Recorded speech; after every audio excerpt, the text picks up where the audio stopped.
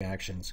So here, if I take a generic reaction A going to B, stating that it's zero order means that the sum of the exponents in my rate law expression must be equal to 0. So if I look at the rate law expression for this reaction, rate would be equal to K times the concentration of my reactants raised to the 0th power. So anything raised to the 0th power becomes 1. So really we're saying that rate is equal to K, and that's equal to a constant. So that's quite a bit different than first and second order reactions, because that was a big problem for us. If you wanted to find the concentration of your reactant at some time t for first and second order reactions, you had to look at the integrated rate law.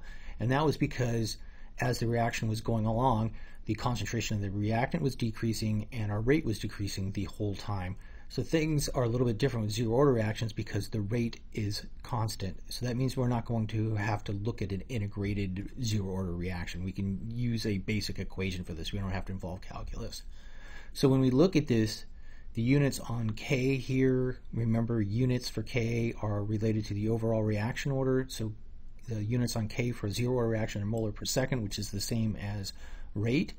And when we look at this, we see what we were talking about, the rate being constant. So if we look at a graph of the concentration versus time for a zero order reaction, it's actually a straight line.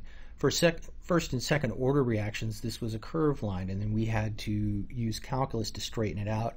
We don't have that problem. The change in concentration and time is linear, so that means we don't have to do anything to the base equation.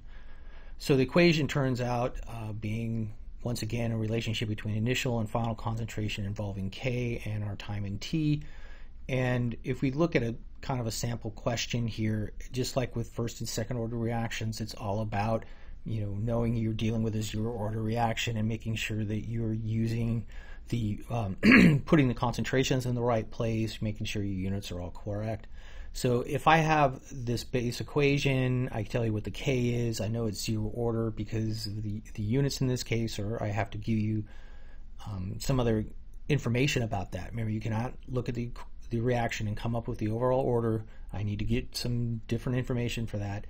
And then all I have to do is say what's my initial, so that's 0.1 molar goes there. My final is what we're calculating, and then we were saying 160 seconds. And so K was given right here. I plugged this in, and kind of the tricky bit that you can see here is you got to remember this is a negative sign. So you do this multiplication, you take the negative of it, then you add your initial concentration to it. And just like what we were talking about, that you always want to apply chemical logic if you can do this. So during a reaction, the concentration of reactant is going to go down. So if my initial concentration is 0.1 molar, my final concentration needs to be something less than that. So here, my final concentration, or concentration at time t, is 0.02 molar, so that's smaller than 0.1 molar, so this answer looks good.